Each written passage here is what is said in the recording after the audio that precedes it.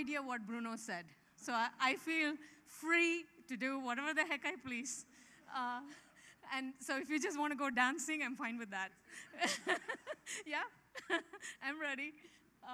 Thank you, Bruno, for whatever it is that you said, but for inviting me. It was very beautiful. Being in the US, one of the things I have missed is warm rain. And it was beautiful in the morning. Some people might be disappointed that it was raining in the morning, but I found it was very nice. And I took pictures and sent to my husband because he loves the rain too, especially warm rain in the morning. I didn't actually have to go out in it, but still it was nice to look out, and it was beautiful. And it's just a pleasure to be here. And my name is Saras, and those of you who have difficulty pronouncing my last name, don't worry about it. You can call me Saras, or Saras, or Saras. It's fine. I am not really an expert on open innovation. I am what they call in my school all entrepreneurship all the time. I have been an entrepreneur, co-founded 5 ventures before coming into academia. And those of you who know anything about India, we are allowed more than one life, right? So this is my second life as an academic. And I am already kind of thinking about what my third and fourth life would be. So maybe you will give me some ideas on what is possible. Maybe join the army now. Don't tell me it's too late. They're all kind of, no, all right. I want to thank all of you for being so patient. I'm not sure you really want to be listening to me for 90 minutes in a row, and I don't particularly enjoy lectures. So I'm going to try to keep this interactive. Even though I have a nice presentation made up actually with the help of a student of mine, I have to give him credit as well. I would not mind at all if we don't get through all the slides or get through all the lectures. So I want you to feel free in between. If you want to raise your hand and ask a question, no problem. And Bruno will run around and translate for us if you ask it in Portuguese or some other language. Right, Bruno? I have you on board? OK. So just want to say this. And I might actually come down and run around as well. So apologies to the videographers ahead of time. So here we go. The reason I am here is because I got to do something really cool for my doctoral dissertation. Most of us, when we do a PhD, the most important thing we learn is what we don't want to do the rest of our life. But I am very lucky in some ways that I'm still doing it after like 15 years. And at the research that I got to do, I was very fortunate. And it seems to have legs. So I'm going to start with that today. So in the agenda, I'm just going to start with the research, just give you a little bit of a taste of where this information comes from, instead of just claiming that this information is good. And then I'm going to tell you the findings. For those of you who have never heard, let me have a show of hands. How many of you have heard of this word effectuation? That's like 3 or 4 people. That's pretty good. And yesterday we had to figure out whether there was a Portuguese word for it or not, and it turns out there is. I do not know how to pronounce it, but people did not know till yesterday. So hopefully over the next week or so you will see on Wikipedia what the Portuguese word for that is. But then I'll explain to you when we get there. And as you can guess easily, it just comes from the word effect, right? Cause and effect. So we'll talk about the process a little bit, dig down into the principles, and then we'll talk a little bit about how is this different from the way managers think and managers make decisions, and what difference does that make, especially if you're interested in open innovation. And then hopefully, assuming that we have not had enough questions and we actually have time, we can have a Q&A section of the presentation as well. Does that sound good to you? Yes? OK, I like to hear the audience voice. That is awesome. OK, so let's get started. So the research, having been an entrepreneur, and as I said, this is my second life, the question I had in mind when I came into academia was kind of a practical one. I really wanted to understand if there is such a thing as entrepreneurial expertise. Right? People were thinking that entrepreneurs are somehow different than other human beings, almost like they are a different set of human beings, different species or something like that. And also there was this idea that actually there is no such thing. So you have the two extremes, right? This is something special. These are special people. You know, you and I can never dream to be an entrepreneur. And the other extreme is, oh, there is nothing there. It's a statistical artifact, right? Look at the failure rate. A lot of idiots start companies, and some idiots, make money. And then we say, and very, very few idiots do, actually. So there is no need to understand this, right? So the two extremes of the argument. Having been an entrepreneur, I knew it was more interesting than idiots starting stuff. But it is also not so heroic and different that it is, only special human beings can do it. I really wanted to understand what is scientifically learnable and teachable in entrepreneurship.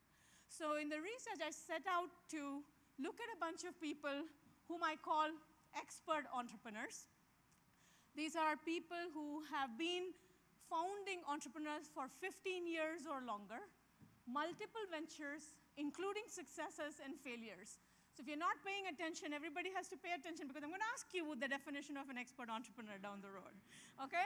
So the definition is long, deep, full-time experience, multiple ventures, including successes and failures, and at least one company public, which means you have been through every possible experience you can have as an entrepreneur. Then you qualify to be an expert entrepreneur.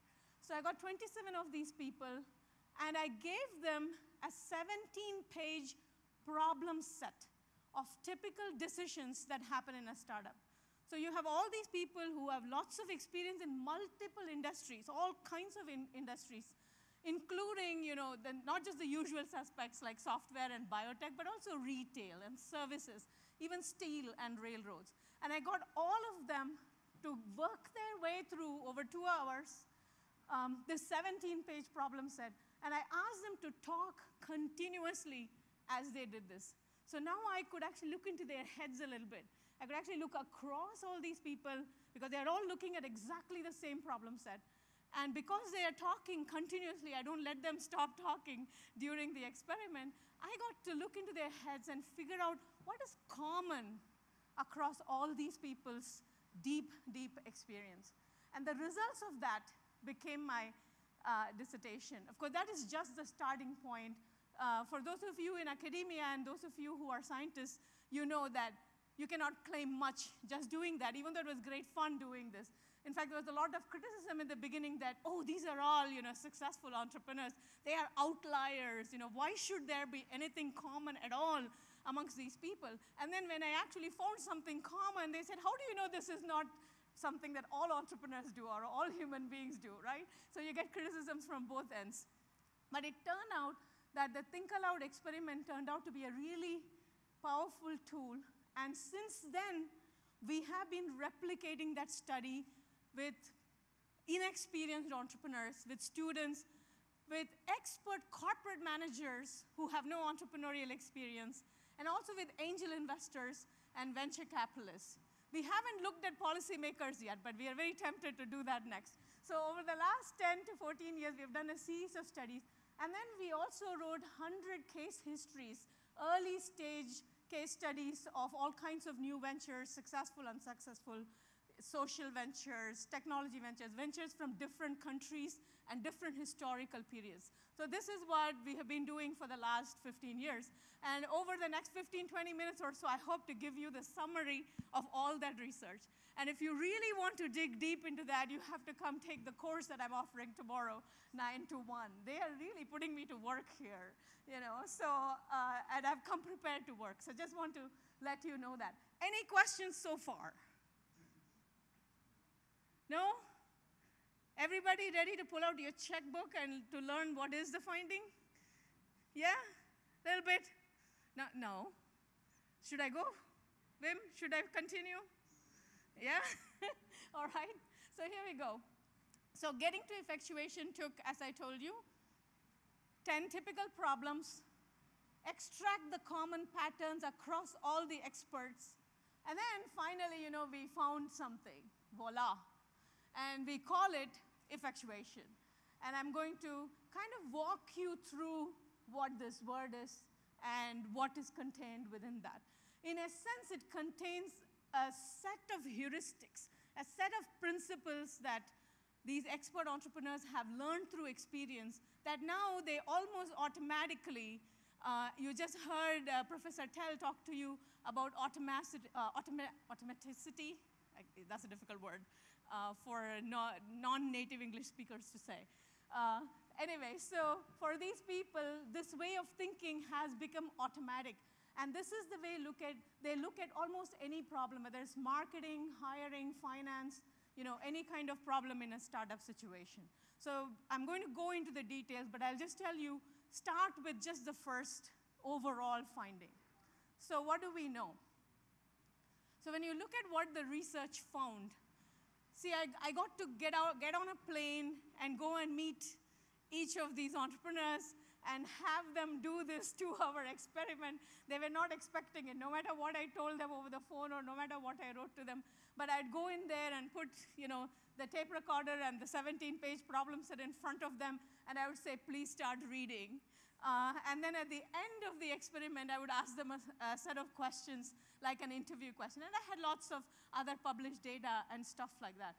Almost the very first thing I started noticing when I was actually thinking through what is going on here. You talk to the first person, you talk to the second person, talk to the third person, and it sounds like an entrepreneur talking, like what is going on?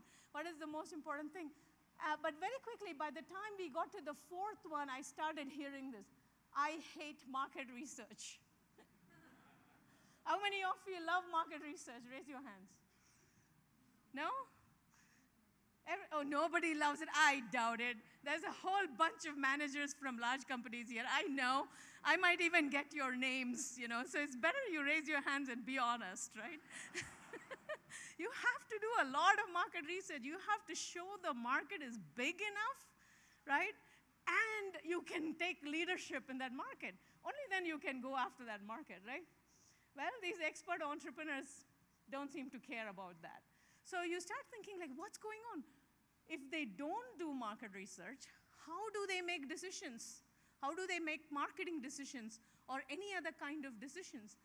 And slowly, it became clear that it's not that they hate market research, although they do. It turns out that they really have figured out ways to make decisions about a very uncertain future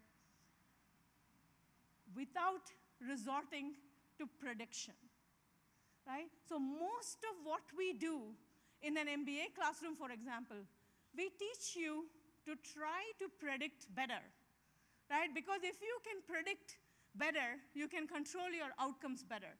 So market research, for example, allows you to predict what the demand curve might look like, what the competition looks like, how big the niche might be, will that market actually grow, all those kinds of things. It's the same in finance. It's the same in hiring. You're always trying to predict the future the best you can so that you can get a better outcome.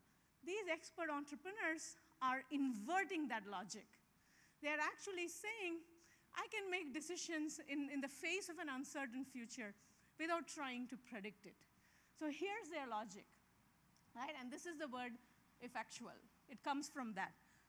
To the extent that we can control the future, we don't need to predict it. Sounds very cool. Sounds very entrepreneurial, right? As opposed to managers, where we teach them to the extent you can predict the future, you can control it, or at least you can control your own outcomes. Sounds very cool, right? How many of you find that's a great finding? Either nobody is listening to me, I'm going to come down. What did I say just now? What is the point of my getting on a plane for hours and hours and hours and coming here if I don't get any response from you? So what did I say just now? What did this thing mean? Who should I call? The gentleman or the lady? No? Lady says no. I don't know whether to be nice. Do you want to say something? No? What did I say just now? At least try. If the first or the second is better, what is the better option there? Something like that. But what does it mean?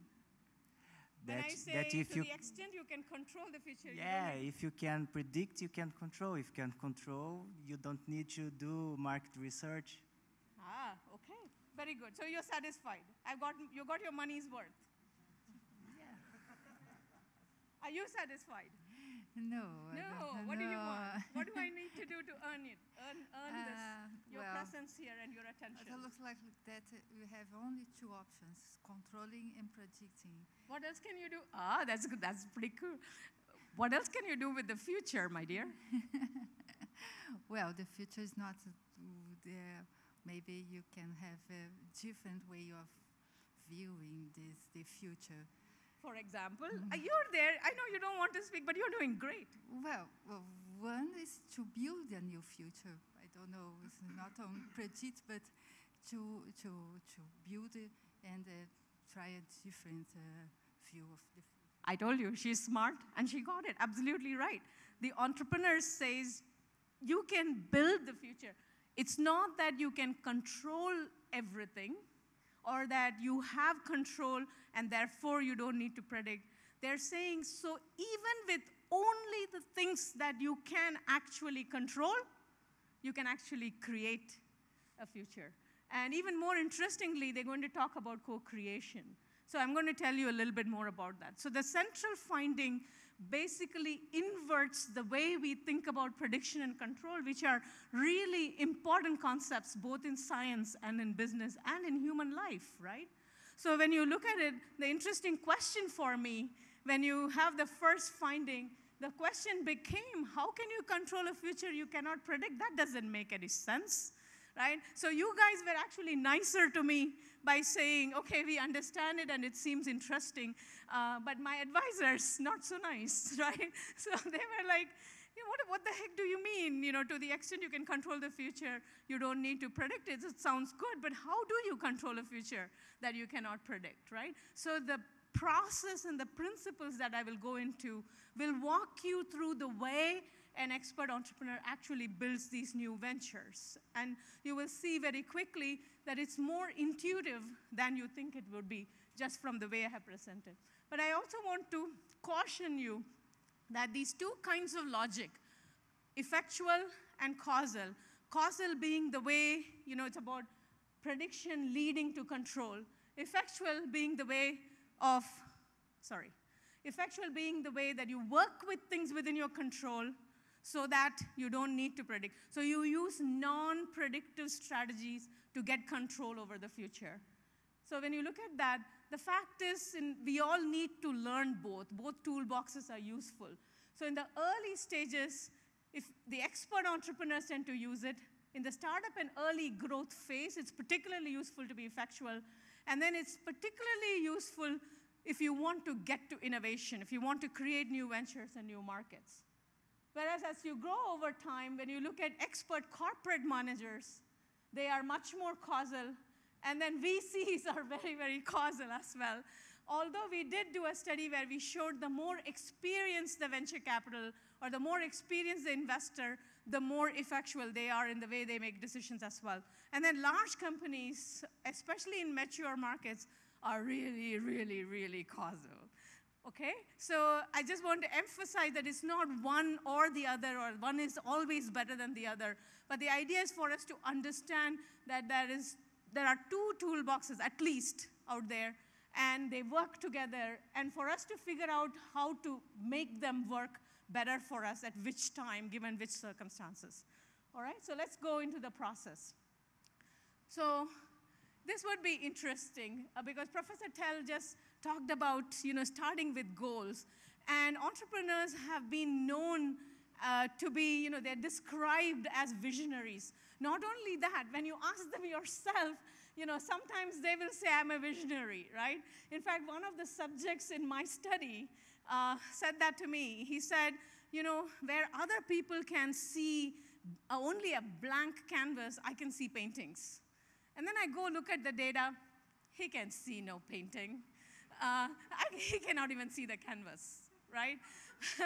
But the way he thinks and the way he makes decisions through that process, he gets to a painting which seems to everybody was always there. Of course, that's a great idea, right? It just, because we tend to look at it after the fact. But when you look at the way they're actually making decisions, they're literally making decisions in the dark. And it's very interesting to see how they make those decisions that then ultimately lead them to something that looks like vision to us after the fact. So they just start with their means at hand, right? They just start with who I am, what I know, and whom I know. Very mundane. And now, as I told you, we have written a lot of case histories of ventures. And you go look at some of the biggest ventures you can think about, the most successful ones. My students' favorite thing here is Google, right? If you look at Google and you think about, of course, that's such a great idea. Everybody must have known that it was predictable that this would be a great company. Do you know the early history of Google? Who knows the early history of Google? Anybody? Yes? Let me make sure I don't fall off the, yes. I know it just a tiny bit, but as far as I remember, it was two graduate students who just sat down and thought, well, why isn't there a good search engine? And then they started to write the crawler and to search all the websites, and then catalog it for a search engine, like basic database. So two people who looked like us, kind of, right? Nerds with glasses, yeah. Yeah, so very ordinary people. I mean, you and I could start Google is what I'm trying to say.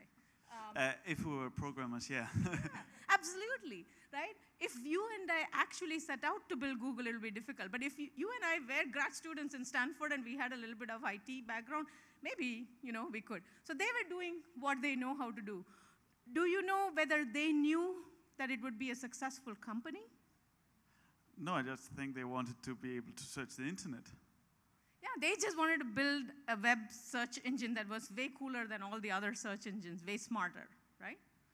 Yeah, like. Okay, now last question, and I'll let you off the hook. How many search engines were already on the market when they built it? I think Yahoo, MSN, and some others. I can't remember all of them. 65. And the coolest at that time was considered was Lycos. I was at Carnegie Mellon at the time, and people paid obscene amounts of money to the guy who invented Lycos, right? So people were not thinking this is going to be the best. This was not the first. This was not pioneering in any way. And the Google founders themselves didn't think it was going to be huge. Their aim was to make $1 million. And they, within a year or two of building the search engine, they got a little bit of angel funding, and they tried to go out and sell the company for $1 million. And nobody would buy it for $1 million. So they were forced to build the company themselves and become billionaires, right? This is what we call a reluctant billionaire. So when, and I can stand here all day and hundreds of stories, and a lot of the stories are not even in technology. Stacy's pita chips, a woman who just knew how to make sandwiches. Her husband and they started a little sandwich shop in Boston. And slowly, because her sandwiches were so good, people would stand in line during lunchtime. And she realized that a lot of people, there were so many people in line that they would leave, after a while. And she thought, what can I do to actually keep them in line? And so she decided she always had leftover pita bread at night. So she started making these chips, and she would just hand them out to people standing in line, just so that they have something to munch on while waiting for the sandwiches. And then it turned out that they would come up to the counter and they would ask for the chips. And it took her a while to realize that the chips are where the market is. And then, of course, she had to learn, instead of being a sandwich shop, she has to learn to actually build a supply chain and build, actually manufacture chips. And then, just a couple of years ago, they sold the company for $90 million to Pepsi. And for those of you who are disappointed in that particular piece of information, it's still called Stacy's pita chips, right? But Pepsi owns it. So we can go on talking about these are mundane. For the people who are starting, they're not trying to do something extraordinary, right? They're doing what they do, and they just start doing the doable, I call it. And how do you then decide what you do? So because there may be several different things that you could do. So here comes the next principle. The way if you could do 2 or 3 or 4 different things, how do you decide which one to do? The expert entrepreneurs would say, Don't worry about, expected return and calculating, discounted cash flows or net present value or whatever the latest financial algorithm is to try to predict cash flows and value your company. Instead, they say, ask yourself, would you want to do this even if you lost whatever you're putting into it? And what are you willing to put into it? And this may not be only monetary, right? It could be time, effort, emotion, energy. You can think about affordable loss in many, many ways. So each person starts with who he or she is, what they know, whom they know, and they do things that are doable, that are affordable loss for them. So what do they do in terms of actually, so the ideas they come up with are just things that they know how to do already. Then what do you do next? Can anyone tell me what happens next? So we know the first couple of steps. What happens next? You're an entrepreneur. You have sort of an idea that you think you can do. What do? You wake up in the morning and do what? Pardon? Make a plan. Sure. It's your company. It's your time. It's your money. Idea, you have to plan ahead now. Oh, okay. What can I do? Excellent. Let's plan. How exactly will you plan? Like, how would you go about planning this? I start a draft of my own and consult with experts who can help me improve it. Okay. Let me play the expert for a minute. So what do you want to know? What do I want to know? Yeah. Do I need to do this cash flows business thingy? Okay. Business plan with cash flow and everything. If my goal is much above and not for profit. You already decided to do a plan, and your first question to me is, do I need to do a plan? Let me ask. The projections. A projection. Prediction. I can't project if no one knows. That's the unknown. Absolutely. So if we are if we are making Pepsi or Coke, then we can do some projections. If we are doing Nantucket nectars, which is a new kind of a drink, or somebody is going to take guarana and market it in the US, then you have to think a little bit. Or if nobody has ever marketed something like the cashew juice, man, like, why can't I get that all over the world? But apparently we cannot. Yeah, where? Start buying, import. Okay, now he wants me to do the work for him. This is great. You're doing great. Here, you live there. You need to import to them. Okay. So you do not think it's worth your while to actually try to sell it to me. But you think because I'm interested. Oh, you don't make cashew juice. But if you were a cashew juice maker, would you be considering that? Would that fit into that model? Obviously? Obviously. He said obviously. Obviously, but obviously the entrepreneurs or whoever is doing it have not done it yet. That's what they started. They were doing cashew nuts, and now they're selling cashew juice. Okay. For local markets. Okay, very good then. They started a few years ago. Okay. So 5 years ago, they started marketing cashew juice instead of just nuts. okay, excellent. So whoever founded that company, you need to come talk to me because I would love to have it around the world, right? So you're absolutely right. This is how a lot of businesses get started. Do you think they wrote a plan?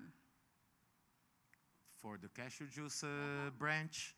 No, I think they were desperate for more money and they said, we have that leftover pulp that we're not using. We better bottle it as concentrate juice and sell it. Okay, we are getting somewhere, right?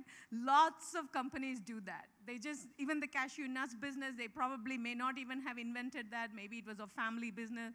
They've been doing it for a while. I don't know this particular story, but I will look it up. I love these stories, so I will look this up. Maybe I will even email you and we'll work on a case together. But the idea here is that you start with something you know how to do, and maybe something like that happened. Maybe they ran out of money, or maybe somebody